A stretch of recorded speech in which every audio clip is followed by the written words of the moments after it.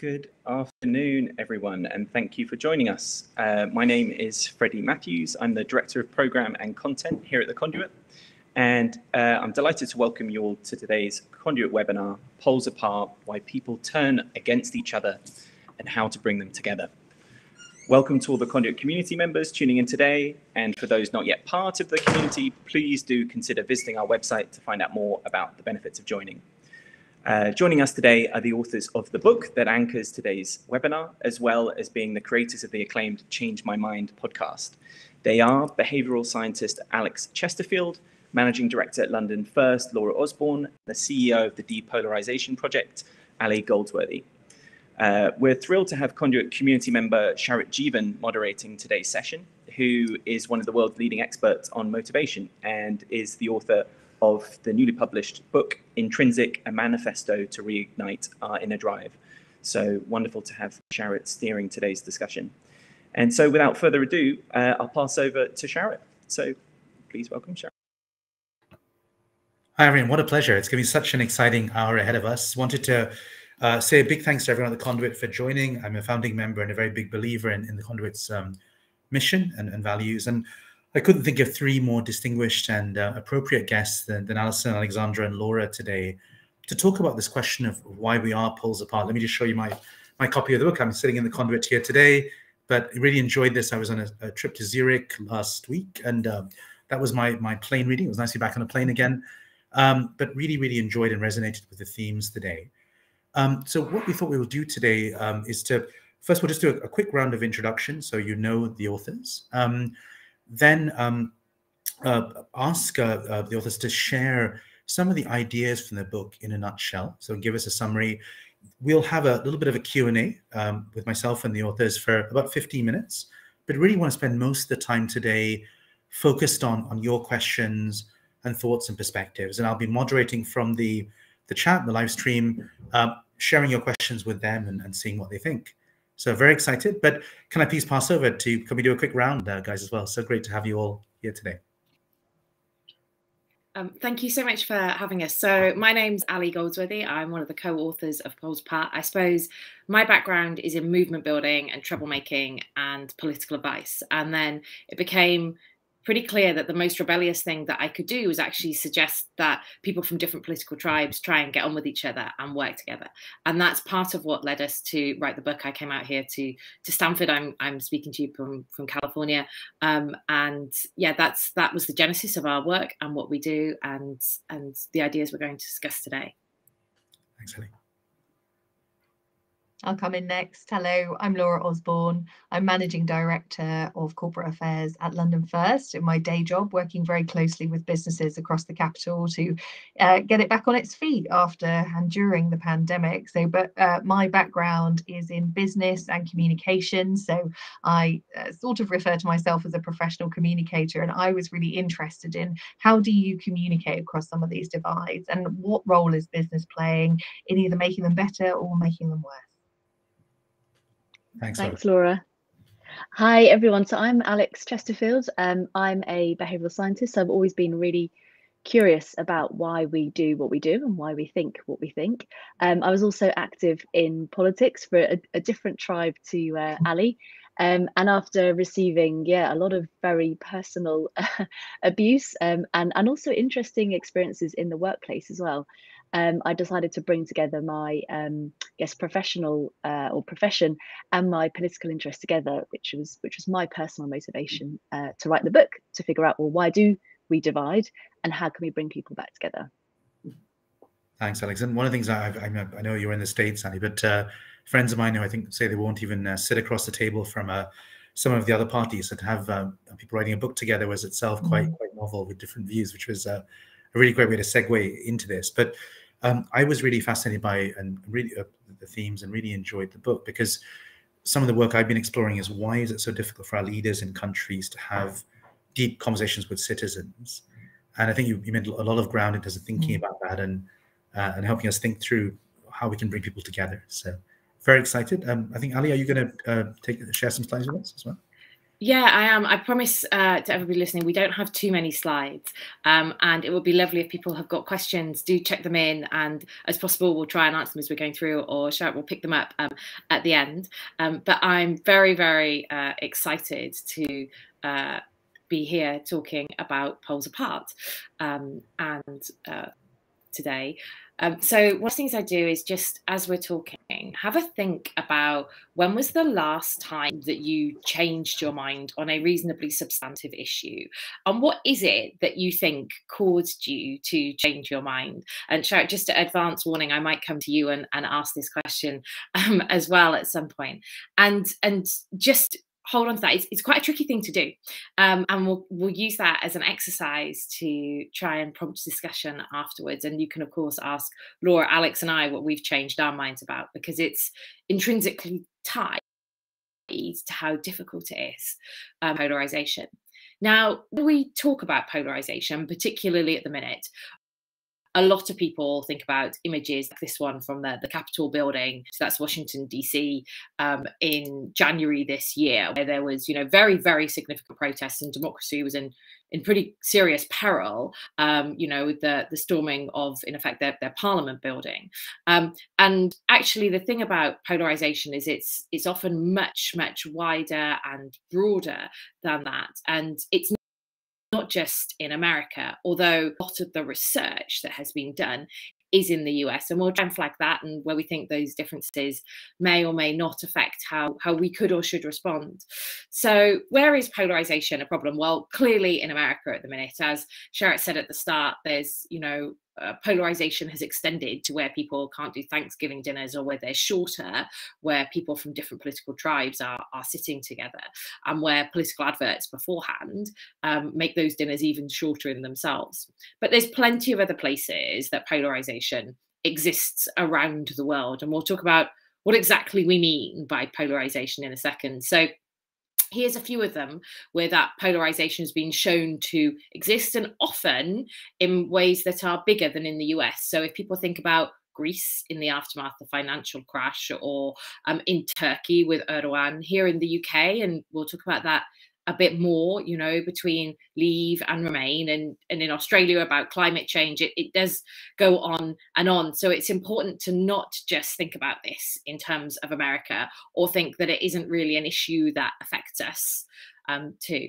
I'm going to pass over to Alex, who's going to talk very briefly about exactly what we mean by polarization. Thanks, Ali. So when we think about polarization, we typically think about issues and how far apart people are on different issues or different sets of issues. But increasingly, identity is also a really important part of the picture. So in case you're thinking, what exactly do we mean by identity? Identity is really about who we are. And who we are is at least partly about the groups that we belong to or psychologically identify with. So it could be gender, could be nationality, it could be a generation, so I'm a millennial, or it could be a political party. And when we think about ourselves in terms of the groups that we belong to, we know from decades of social science that people increasingly dislike and distrust the other side, and it triggers a whole host of positive feelings towards the team or the group that we identify with, irrespective of whether or not they actually agree or disagree on a particular issue. So this phenomena is called affective polarization, and with affective polarization, feelings become much more important than facts. Partisan labels almost become to act as proxies for differences in beliefs, values, and behaviours that go far beyond political consideration. So, for example, I'm sure if I even just mention the term Brexiteer or Remainer, that will bring in your heads a whole host of images and feelings and beliefs about the kinds of people that would support one or both of those positions. So this affective polarization is much more about who we are or who we are not, much more than ideas or beliefs. So let's look at this a bit more. If we're on to the next slide. So when we think about humans and who we are, humans are fundamentally a social species. Now, has everyone got the slides? Yeah, that's all good. Yeah, right. So humans were fundamentally social species, identify with a group whether it's a social class, family, football team, leave or remain. It's really essential to our sense of self. It gives us a source of pride and self-esteem, so it makes us feel good when we belong to something. Now, affective polarization, as it has its roots in something called social identity theory that was developed by a psychologist called Henry Tajfel. And Henry found that we like to put people into in-groups and out-groups, which, and this is the key point, that alters then how we behave towards people in our in-group and how we behave towards people in our out-group. And Tajfel found that this process of categorizations, and we put people into in-groups and out-groups, has 3 stages. So first of all, you categorize. So this is at the bottom of the slide. First of all, we categorize. I said, and it's a really effective way from the evolutionary perspective to help simplify our increasingly complex world. So once we've categorized people, tall, short, family, not family, etc., people tend to adopt an identity. So that could be, again, think about when you're buying a football shirt, or we adopt the local dialect when we move to a new country. Ali, I note though you don't sound American yet, but you might do. And then once we've adopted the identity of the group that we've categorized ourselves as belonging to, we then inherently compare ourselves, and we like to compare favorably, naturally, for our group compared to the other group. And another consequence of this process is that we tend to look to reduce diversity in the outgroup. So when we think about the other side, the other team, we typically see people all as the same, even if they aren't. Now, so the key point of this process is that how we categorize people into in-groups and out-groups then influences our behavior. And I'm going to briefly describe an experiment from a professor at Exeter University called Mark Levine, which illustrates the importance of group identity for how we behave. So let me just describe that briefly now. So what Mark and his colleagues did in a university setting was enlist fans of Manchester United to participate in a psychology experiment, and the participants were told that this was all about football. And in the first part of the study, they had to fill in a questionnaire about their allegiance to Manchester United. So what this was doing behind the scenes was reinforcing people's feelings of identification with the football team that they supported. Now, once they'd done that, the experimenters then told the participants that the second part of the study was in a different location. They had to walk to a different university block. So they gave them the directions and sent the participants on their way. Now, as they were walking on their way from one university block to the second university block, an actor working with the experimenters was jogging and fell over right next to the participants. Now, obviously, the participants didn't know that the person who fell over was an actor, but that was behind the scenes. Anyway, so this person fell over, was shouting and screaming in pain, and the key question the experimenters wanted to answer was, do the Manchester United fans do anything to help the poor guy who had fallen over on the pavement and was grabbing his ankle in pain? Now, what they found was that it depends. So the experimenters found that whether someone helped the person on the floor depended on which football shirt the actor was wearing. So in some conditions, the actor was wearing a Manchester United shirt. In other conditions, the actor was wearing a Liverpool shirt. And in a third condition, the actor was wearing an unbranded shirt. Now, the results are really, really compelling. So when the actor or person on the floor was wearing a Manchester United shirt, 92% of people stopped to help him, so most. However, when the person on the floor was wearing a Liverpool shirt, only 30% of people stopped to help him.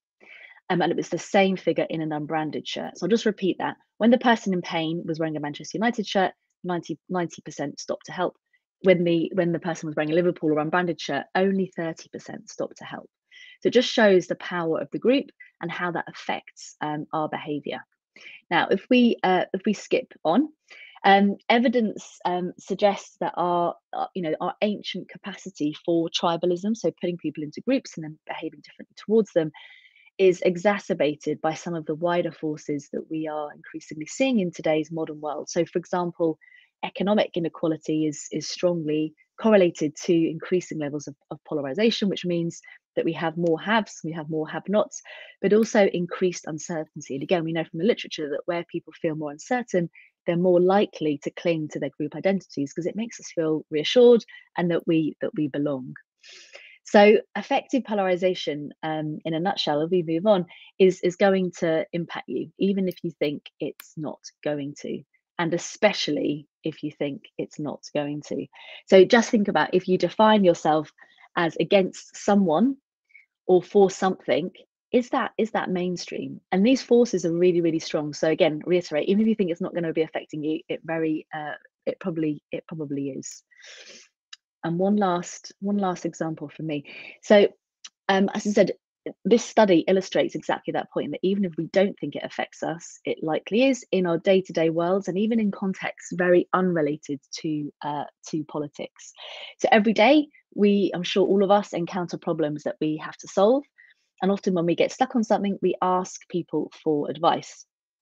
And often a problem might only have a handful of experts that we turn to. So, for example, if I was looking on about intrinsic motivation, I would be now turning to Sharat. But what the evidence suggests is that actually we don't always go to the experts on a particular subject. So our group membership can have so much power over us that it shapes our perception of competence well beyond that person's sphere of activity or expertise. And this study, conducted by academics from UCL and Harvard, asked people to turn to people for advice on a shape sorting exercise, so something really mundane and something really unrelated to politics. In that instance, you'd think you'd just want to have the best shape sorter. But this rigorous study found that people given the task of categorizing different shapes were much more likely to turn to peers with similar political views to help, even when they knew that that person was likely to be worse at shape sorting. They still chose the person with the same political views as them over perceived competence on the task at hand. So not only does our partisanship make us more biased, it also makes us more blind to expertise. So essentially we put loyalty to the group above objective truth and accuracy that sometimes can get better results. And this can lead to many unintended consequences and what we call spillover effects. So Laura, over to you. Thank you. And apologies if I cut out. I am having some internet connection issues, so I'll do my best. And I'm sure one of my colleagues will take over if I disappear. But yes, it's fascinating because one of the things I was really interested in is when the effects of polarization move into other spheres. So you might think that, for example, when fund managers are making investment decisions, they're immune to these types of issues, but they're not.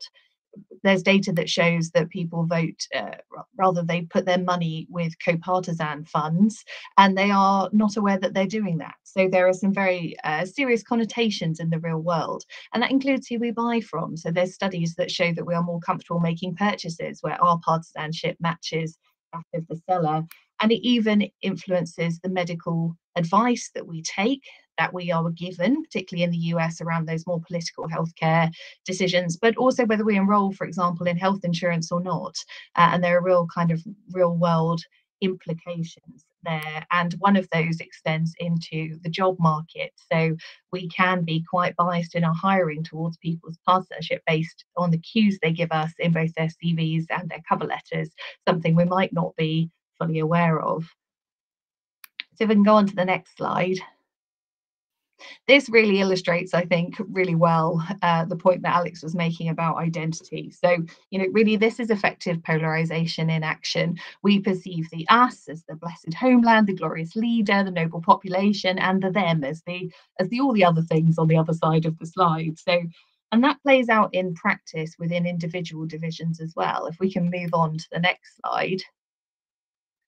So you can see the impact of effective polarization in the leave and remain debate here. So leavers perceive other leavers as intelligent, open-minded, honest, all of those great characteristics, and remainers, unsurprisingly, perceive remainers as intelligent, open-minded, and honest.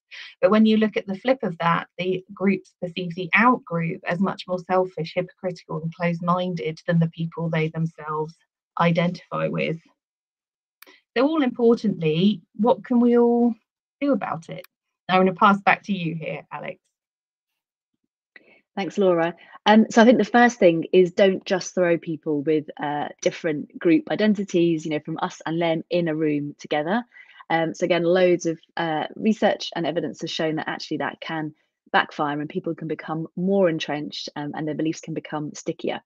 So instead, showing people something they have in common first can be really effective. And to illustrate this point, I want to take you back to the football experiment by Mark Levine and colleagues that I went through a moment ago. So Levine and his colleagues conducted a second experiment. And in this experiment, they recreated the conditions of the other study, but with one important twist. So if you remember in the first study, the academics got the participants to fill in a questionnaire about their allegiance to Manchester United. This time, instead of giving people questionnaires that emphasise their specific team allegiance, they gave them questionnaires emphasising their allegiance to love of football, so the love of the game. Other than that, everything was exactly the same, as the first experiment. And what do you think happened? So, like in the other study, people were pretty helpful when the person on the floor in pain was a Manchester United fan. So again, a similar proportion stopped to help. But this time, they were also helpful. So again, a similar proportion, 70%, also stopped to help if the person on the floor was wearing a Liverpool shirt or a neutral shirt. So simply by helping people to find common ground first, and what unites us rather than what divides us, translated into that poor guy on the floor getting helped a lot more. Just in terms of on that last point, one of the other things that can help you find common ground is also by modeling and leading and demonstrating that you've changed your mind. And I think, you know, we asked people to think about this at the start, and hopefully we'll have some discussion on it very shortly. But it can be really hard to change your mind away from your group, and often that can just be about perception and asking people about how they came to a position rather than why they came to a position, and try and help work out the steps in between and doing that. It's got a, we'll hopefully take some questions on it, but it's got a posher name, which is the illusion of explanatory depth. Is that can be a really good way to try and unpick and make it easier for both you and others to change their mind. But, you know, we like to think that we decide things all based on the issues and on facts. And in reality, almost all of us, myself included, and probably you too, this groupish dynamics can have a thing. Now, we know we're talking to a bunch of leaders. And one of the other things that you can do is model behavior, saying you don't know. Sometimes when you really don't know the answer, very often we reward people for bluffing. Well, actually, it should be okay to say you don't know if it's not in your area of expertise, and to go and find out. It is much harder to change your mind once you've taken a position, and particularly if you've taken that position publicly, than it is to just say, I'm not sure, I'll get back to you. And that's a really important point that I think a lot of us could try and remember, work out who we reward when they behave in that way. So if you want to find out more ideas about how to try and reduce polarization and really unpick with many more experiments and applications the real world that Laura and Alex were talking about, then you can find them in Poles Apart. This is a really complex area. This is a Gordian knot. Often we have a slide in here with Avril Lavigne singing It's Complicated, but we pulled it for time reasons this time. But it really is. It can be quite complex, but we hope we've given you a quick introduction to both the ideas in Poles Apart and how to understand one of the hugest challenges that's facing us today and what we could all do about it. Thanks very much. Thanks so much, Ali, Alex, and Laura as well. Such a fascinating overview. So if I took away sort of an overall summary from my summary, let me check if I've got this right. But you know, I'd known before about the value of weak ties and sort of why that was important for us to have broader networks. What really made this very powerful for me was a sense that basically we're going to be happier, healthier, wiser, and more fulfilled if we are able to work with people from very different perspectives and bring them together as a key takeaway. Is that fair? First of all, yeah, I think that is fair. And actually the book, you know, as Alex mentioned, she was from a conservative leaning, I was a Lib Dem. And it's, you know, I undoubtedly am often better for the challenge and perspective that people from different backgrounds bring to me. It's not always easy or comfortable to do that. And it isn't, you know, as Alex touched on in the presentation, you have to build these things thoughtfully. You can't just chuck people in a room and ask them to try and do stuff. But yes, you know, there is evidence that things like scrutiny happens better, innovation and things like that. When you have, you know, diverse perspectives that are coming in, I should be slightly cautious here because, you know, there's a lot of parallels with diversity and inclusion debate. I don't think in any way are we suggesting that like political viewpoints should be a, to use British parlance, protected characteristic in the same way that race or gender or disability are. But some of the principles definitely do carry across. Thanks, Ali. And what I'd love to do is just spend a bit of time just thinking about, okay, we're bought into this. It's a very compelling message. How do we do so? And I think the first one is, you know, as individuals, whether we're leaders or in an organization, we're members of the conduit, you know, how do we, what's the best one or two things we can do to understand someone else's beliefs and sort of better understand the logic in our beliefs, first of all, and test our own logic to begin with? I'm happy to, yeah, I'll start off and then hand over to Ali and Laura if they want to build on my response. So I think first of all, I guess an unashamed plug is to read the book. So I think understanding what is happening amongst in ourselves, but also with our colleagues, friends, maybe people that we don't agree with, can create a level of self-awareness, and we can start to recognize situations in which someone's identity can lead them to prioritize loyalty to the group and that group's values and beliefs versus truth and accuracy. And I use it actually all the time, you know, at work. I find it useful. Okay, this conversation now is straying into a place. Is that because of who we're identifying with? But let me go down a bit more concretely. One really helpful concept here is something called the illusion of explanatory depth. So Ali picked up on it a moment ago. And this is the tendency to believe that we actually understand things far more precisely and coherently than we actually do. So I'm sure we've all had the experience of being able to ask to explain something that we thought we knew all about, and finding ourselves floundering. An example we often ask, so Sharat, for example, is you know, how confident do you feel in explaining how a fridge works, or how a toilet flushes, or how a zip works? Could you? Could I do it? Yeah, no. So I was just thinking, if I have to explain this to I've got a 10-year-old and 7-year-old Alex as well, that I would not be a very good explainer. I could give maybe a little bit of a sort of very superficial answer, but I really have no idea what I was talking about more deeply, to be honest. Yeah, exactly. And that's really, really common, is that we think, oh yeah, I know how a toilet flushes. And then actually, when you have to explain it mechanistically, so step by step, that's when we typically find ourselves floundering or moving closely to the domain of this topic. You know, why a policy that we support or despise is actually hopelessly flawed. So research suggests, this is the really important bit, that if we're asked to explain the basis of our understanding of our beliefs, we may find ourselves actually confronting what underpins those beliefs, and actually they're more fragile than we think, which means we then moderate our beliefs accordingly. And this process is called mechanistic listening, and it involves getting ourselves or others to explain a particular belief or policy position and showing step by step, that's the really critical part, how it works. And as I said, researchers have found that when people are brought face to face with the fact that they don't know as much as they thought, they tend to become less extreme. So if you think about this in a more polarized context, this becomes a really useful tool. And again, what we find is that arguments, when people argue about why they believe what they believe, they typically rely on values and hearsay and general principles, which don't typically require much knowledge. They're really hard to counter, and they trigger an immediate defense response in ourselves.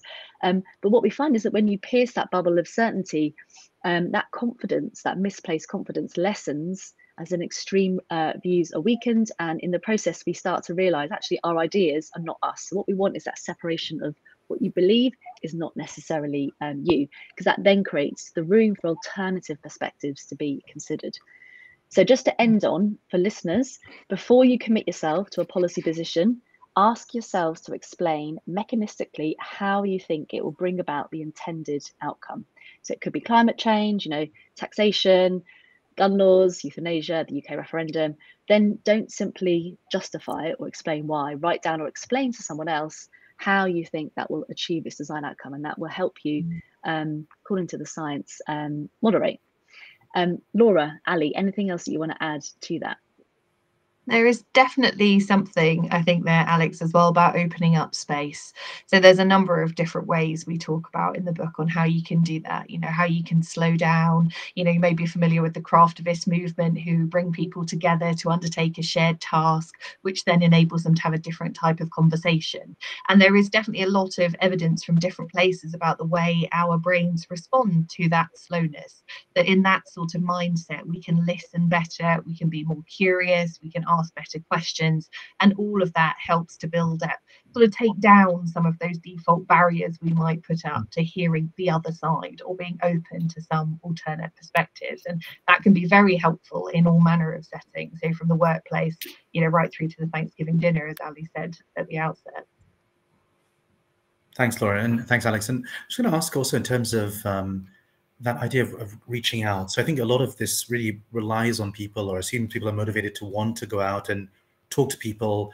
Many, I think, thinking about many people I know at the Conduit, many people will want to do so, but there are barriers around, it feels a bit uncomfortable. You know, I think in Britain, certainly we're very comfortable with small talk, trying to get into actual deep discussions about what we believe can be, at a dinner party, something can be seen as a no-no, for example. How do we do this practically? How do we reach out and sort of have these ideas tested and challenged in terms of our views? Well, it's interesting that you mentioned small talk. So one of the examples I'll often talk about is, you know, when I was younger, I'd go to meetings with my bosses with like quite high profile people. And we'd have an hour-long meeting, and these guys would spend 55 minutes gassing on about nothing, you know, and I'd be like, we've got loads of stuff to do here. Can we do it? And then in the last 5 minutes, they'd agree pretty much everything very quickly. And what I now realize, having written the book they were doing, was actually establishing common ground beforehand. I'm really going through that. So there is a value in like some small talk. I'm not sure it always needs to go on quite as long as it did in those meetings, but like there is, you know, actually those niceties, they can have a point when they're done pretty well. There is then, you know, actually admitting that you changed your mind or you've got something wrong or things like that does require both a certain level of self-confidence and, you know, Alex might be able to talk about this a bit more, sort of a psychologically safe environment where you feel that you're not going to be hugely penalized for doing that. And that's part of what we touched on in the presentation, that leaders can have a responsibility for making that okay and model that behavior. Alex, I don't know if you want to pick up the psychological safety point. Yeah, so psychological safety is the idea. It's from Amy Edmondson. So she's a Harvard academic, and it's all about the propensity of people to take what's called an interpersonal risk in the workplace by speaking up, saying they don't know, challenging something, saying they've made a mistake, etc. And when she says interpersonal risk, what that means is not taking a physical risk. Obviously, it means more taking a risk that you, by saying something out loud, you might actually make yourself look bad. It might hurt your ego. It might hurt your career prospects, etc. And you can take that concept, and it's similar to the conversations you have in politics. And as Ali was saying, by admitting a vulnerability up front, especially if you're in a position of power or status, that can really then influence others to then also admit their vulnerabilities or that they have changed their minds. So again, it just starts to weaken those more extreme positions. One other thing that I was going to build on Ali's response is that, again, once you've established that common ground, would recommend avoiding challenging what you perceive as false information. And again, instead, one approach that's been shown to work is to say not that something isn't true, but that the opposite is true. So, for example, if someone says John is not a criminal, what that does is it makes people remember John is a criminal. Or, for example, earlier on this year, when there was a petrol crisis, the government saying there is not a petrol crisis. It just means people remember crisis and petrol, which is not what we want. So instead, what's called a corrective affirmation can work. So, i.e. saying the opposite is true. So again, in the example of John, instead of saying John is not a criminal, saying John is exonerated instead. Laura, is there anything else you wanted to build on that? I was just going to say, or as the government probably reflected on afterwards, there is plenty of petrol. Yes. But yes, there is certain messaging, things that can be done to make it easier for everyone to take the same thing away from something. But also, you know, one of the one of the challenges that remains is still that need, as you said, to be in a place where you want to have those conversations, where you want to do things. And so, you know, as we try to draw out in the book a bit, there is also a responsibility for the groups that we belong to, for the systems that we operate within, because otherwise it is a very big ask of just the individual to sort of fix the situations we find ourselves in, piece by piece, although there are certainly things we can all do to make it better. Thanks, Lauren. I'm just going to ask a question, ask a couple of questions, but just would love to ask those watching and listening to just enter some questions in the chat, and I'll feed them back to our three co-authors today as well.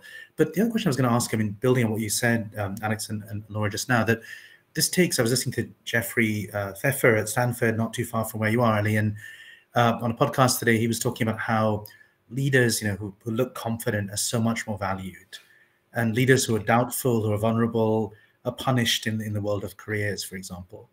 How do we get around that? How do we build cultures where this is not just accepted, but actually embraced, to be able to change minds? But politicians obviously are worse culprits, but corporate CEOs are not too much better, I think, in those stakes. Yeah, Jeff's a fantastic guy. And I mean, obviously, after people have read our book, they should look at reading his book, Power, which explains quite a lot of this, you know, in some detail. And he has a fantastic line, which is, for most people, be yourself is terrible advice, unless you're Oprah Winfrey, basically.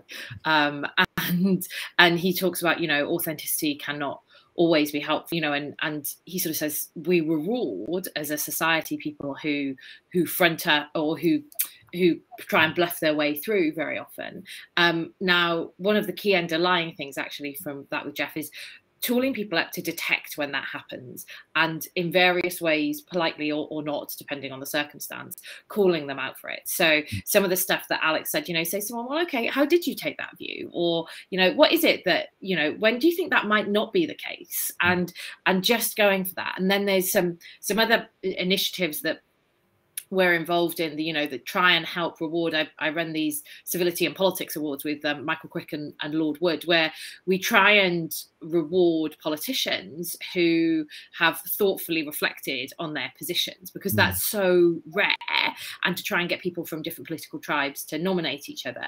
And there is definitely something for people from the Conduit Club, you know, like if you're at an event, and I'm sure all of us have, you know, and I'm aware of my own pattern recognition here, but it tends to be white men, sometimes from a panel, bluffing their way through. Actually, maybe more often I should sit there on the floor and be like, I think you would like overstating your case there. You know, I really liked the quieter and more thoughtful way that somebody else did it, you know, and those kind of things where there are people in positions of power, as you are now, but in terms of chairing this panel, that can help and can be really effective. But, you know, yeah, we like certainty, and people who are confident project certainty and make us feel better. That's one of the challenges here.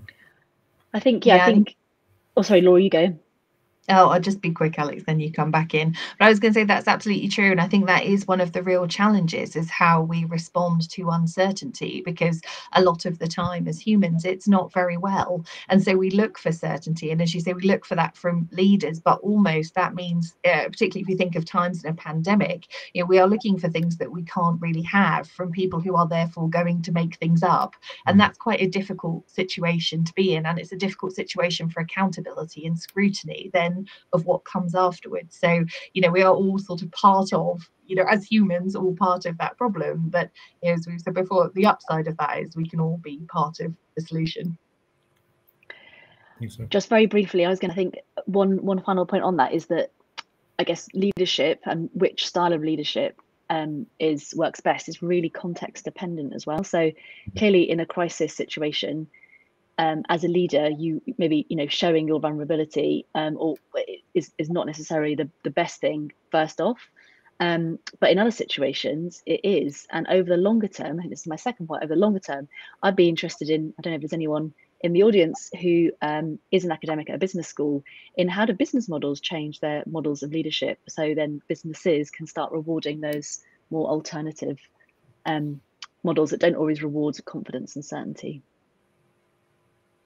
Thanks, Alex, and thanks Anne as well. Clearly enjoying the discussion here on the chat. But please throw some questions in, guys, in the chat if you have any there.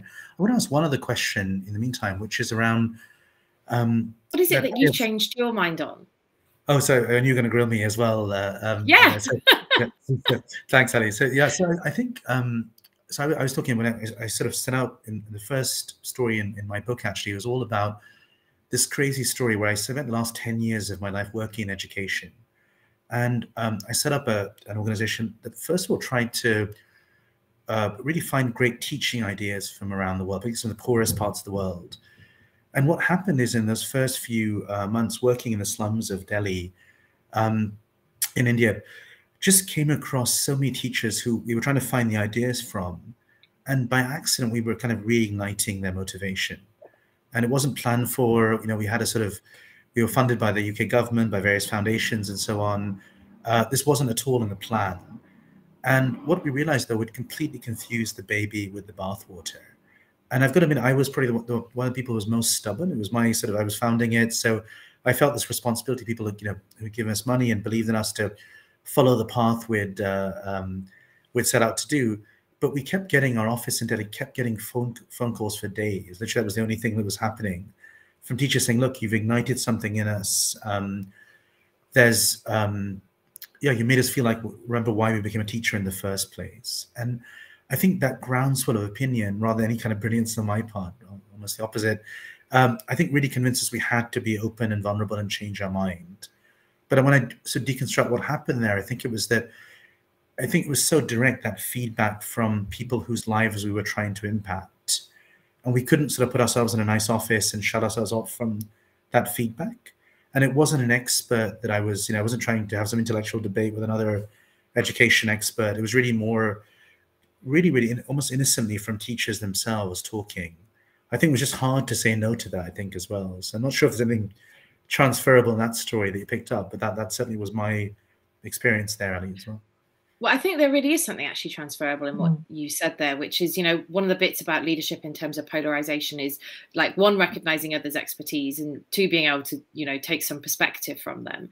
And many of the most successful leaders, the one we use in the book actually is Suarez, who was in Spain post Franco, and how he healed the country at that point. And many of it was by working with others and bringing people from different tribes in, but also really listening to them and accepting that he might be wrong. So I think you're modeling exactly what we talk about. And also we found on the podcast that a lot of people who had changed their minds were really impacted by a direct experience they themselves had been through. So in lots of different examples, it was having some sort of common experience with someone else who had a different perspective, and seeing that up close and firsthand, and being in that sort of slightly receptive mindset, in that kind of position where perhaps you were more willing to see, or as you said, you had to see it because it was right there, has changed minds. We've definitely heard a theme around that experience. Makes sense. Thanks, Laura, as well on that. And so a couple of questions in the chat. Thanks, guys. But I think a similar sort of strain about the role of technology and social media. Ali, as someone based right in the heart of all this right now in big tech, I met Tony Blair a few years ago, and he was talking about how, when he was Prime Minister in the UK, there was a national conversation. You could talk to the whole country. Now we've got the echo chamber of social media. We follow only people we already believe in. First of all, what can we do as individuals, and what should big tech do? Wow. So I'll pick a few bits and pieces. I suspect I might disagree with a few of the followers here. This is people want to continue this offline or outside the event on Twitter and things like that. So firstly, for a lot of people, echo chambers don't really exist, or certainly not in the way that we think they do. If you're a hyper partisan, then often, you like to listen to people like you. But one of the most motivating factors is not that you are only hearing from people like you. You're often most motivated by people you really disagree with. And you'll be like, oh my God, have you seen what this person is up to and what they're saying? So that's not quite the echo chamber, that you only hear things that people agree with. And I'll say this, as a former movement builder who used to raise lots of money and get millions of people to take action, it was often much, much more effective for me to share things of people doing something outrageous in terms of generating engagement than it was in terms of saying, oh, well, here's some people who already agree with you. So that's, I guess, one of the first things to pick up. And different platforms have different ways. So the general tendency, and let's start with Twitter and Facebook, for example, the general effect of these platforms is that they mute moderates and they amplify extreme voices, because it becomes really hard to say, you know, I don't know, or I'm not certain, or try and pick things up. So those people who are feeling that way tend to just keep quiet. And then you end up with like a distorted view of what the other is by some of the very loud voices that are there. And that can definitely fuel polarization. And again, if you're someone who used to do a job like I do and get people to share online, like when they've supported a campaign or what their view is or who they dislike, once you've taken that position publicly, it can become harder to undo it. So on the whole, many of those things can be polarizing forces. That's not the same of every platform or every part of every platform. People who, you know, will think during the pandemic, things like buy nothing groups on Facebook have actually been tremendously helpful for people. I gave birth in the pandemic. My word, having people I'd never met be able to help me in the middle of the night with what was going on was great. But if people want to find somewhere which has very strong norms, actually, there's a fantastic subreddit called Change My View, which has a way of rewarding people who change their position. They've got what's called delta points. And I'd encourage people to go and have a look at that. But, you know, on the whole, our online environments, and particularly the monetized parts of the online environment, are driven by eyeballs and driven by engagement, and division and polarization can be a very profitable way for them to go.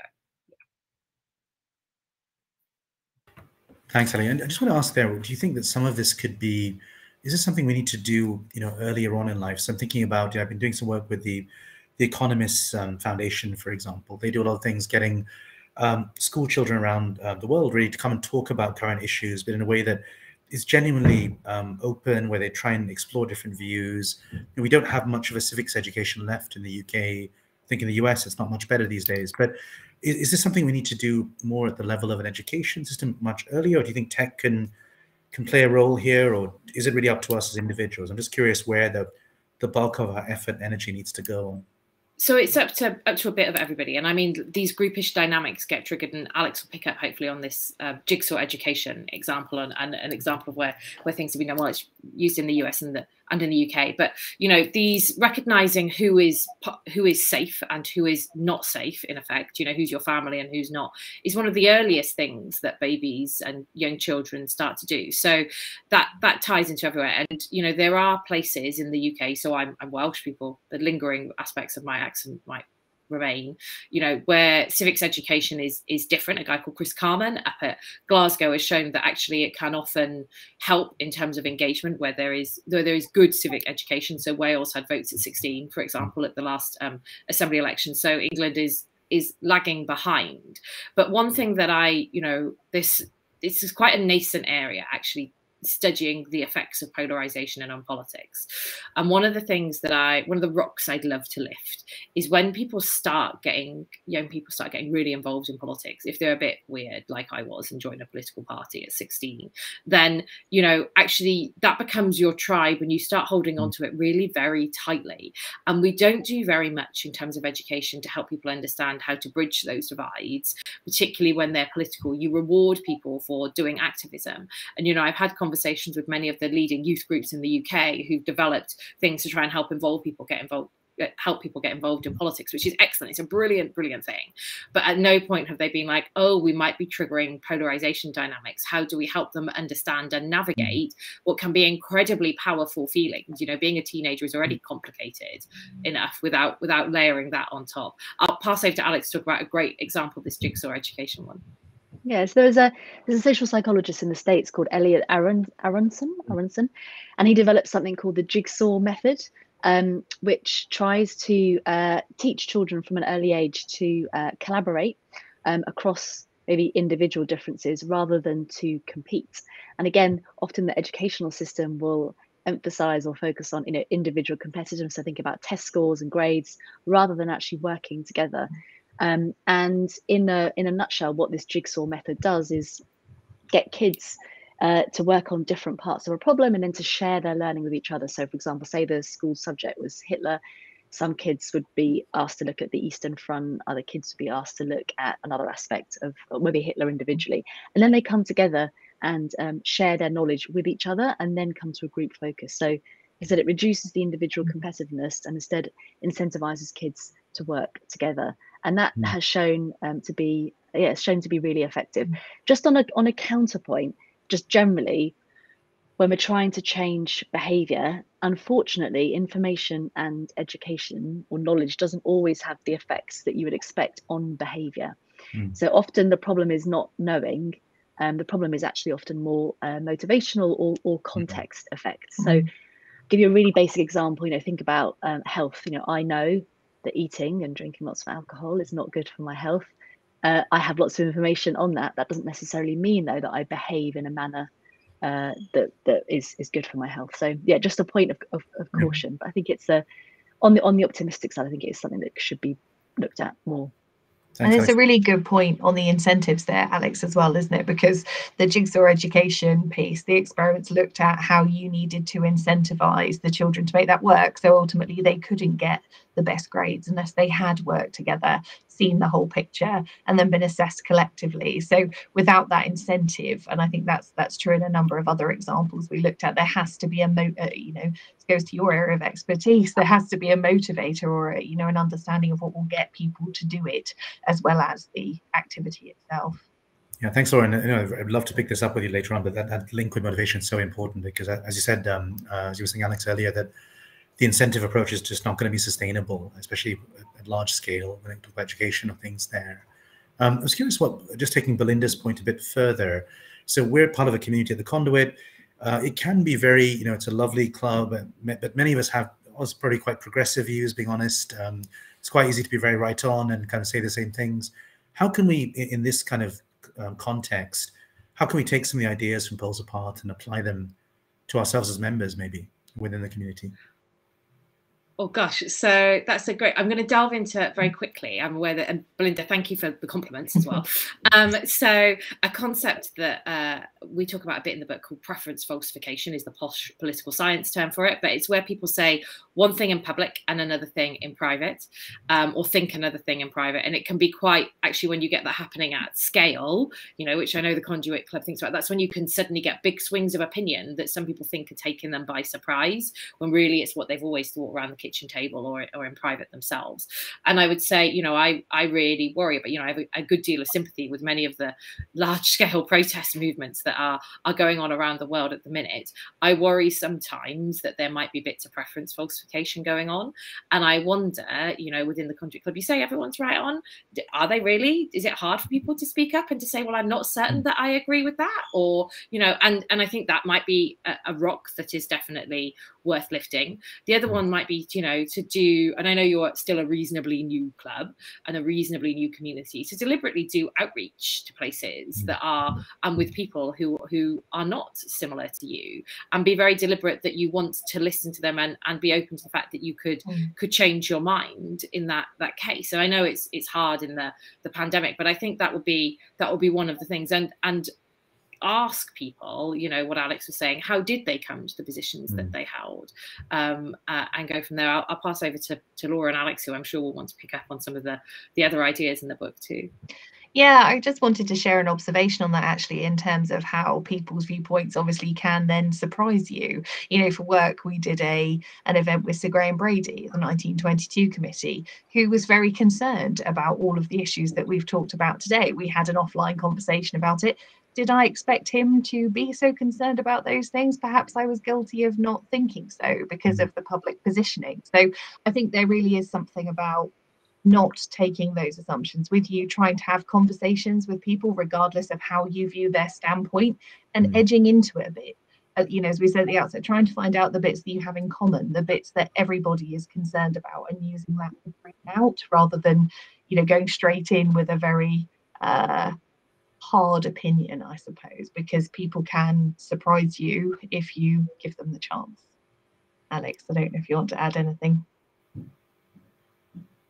I suppose the only thing I was going to add to that is actually intervening where people might not, or might be going into their own sort of like familial bonds and not picking things up. So when people say, oh, well, you know, that is, you know, I'll use an example here that I hope Alex won't mind me discussing, when they say like, oh, people who are standing for election, God, like, you know, there's just so many attacks from the right on people from the left. And, you know, Alex told us this story as we were deciding to start to write the book, about when she stood for election and she was out with her daughter canvassing, and, you know, Alex had a blue rosette on, and this is in Guildford, right, you know, which is, you know, not really any longer known for being the rough, mean streets of the world. I recognize there's some poverty there, but, you know, it's not awful.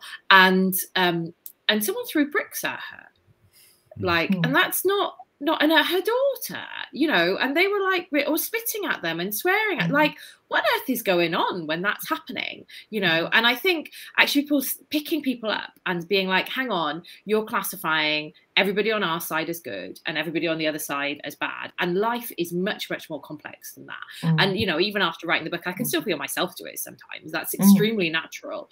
But one of the great things you can do is help pick other people up, because someone from your own side challenging you can often be a much more effective messenger. People are more open to hear it than someone from the other side. And I think that's very true in a less intense way, perhaps in the workplace as well. You know, when we form groups or teams to look at things, it's very easy to think, I'll select this group of people, and subconsciously you might be doing it because you think they think the same sort of things as you do. You know, bring someone into the mix who definitely doesn't share that view, who's going to ask all the good and the hard questions, because it makes you all work harder and you get better outcomes and more innovative outcomes at the same time. I was going to say, when we were doing the research for the book, we spoke to quite a few very senior business leaders, and not one of them told us that they, other than people in public affairs teams, not one of them told us that they ever thought about political diversity when they were building teams. They think about race and they think about gender, and actually you can end up with a bunch of people who all have quite similar backgrounds and quite similar viewpoints when you do that. And in fact, you're tending to do so. So there's another piece of research, which I know I certainly have been guilty of, which is if you see diversity in one sphere, particularly one that matters to you, you can be blind to a lack of diversity in others, which is why when I walk into a room with a bunch of women in it, I think this is great, this is really diverse. They could all be white and completely agree with me, but I will be adamant that that's quite a diverse view until I take a step back and think about it. And I think for a lot of leaders, that's something that they could think about a bit more. Thanks, Ali. So I know we're wrapping up now. I'm just going to hand over to you in a second, just to suggest to the audience any links or ways we can stay in touch with you. But just want to say, first of all, just commend you all from writing this book together. I found writing a book myself hard enough. But trying to deal with three and trying to bring, I think you've role modeled beautifully the idea of bringing different ideas and perspectives together. So fantastic book. I'm just going to show it up here again. Yeah, anyhow, how do we stay in touch with you all and your really interesting work? Yeah, so you might be able to see the screen at the end of the presentation. Happy to share that. It's got our contact details on Twitter. The website for the book is wearepolesapart.com. For people who want to test themselves a little bit, there's a quiz on there based on the last British election survey, which gives, you know, fairly randomized information about people and asks you to predict how they'd vote. And we find a lot of people find that very tough because they take a cue from something. You know, they'll see that someone I don't know is Sikh, or that they're a young woman, or something like that, and presume they know, or they're a leaver, and they'll know how they're going to vote. And that's often not the case. So I find that can be a really powerful way for people to dislocate. And don't worry, I think the average score at the minute is 3 out of 7. And in fact, the more politically informed people think they are, the harder they often find it. So don't worry if you come out the other end and you're like, oh my word, that was hard. That's the point. Thanks so much, guys. A really fascinating discussion, as people on the panel have been saying, and this will go around the Conduit community as well, and hope we can all take these ideas forward within the Conduit and beyond. But thanks so much for a really engaging discussion, and best of luck for the rest of the book tour. Brilliant. Thank you so much for having us. Bye. Pleasure. Bye. Bye.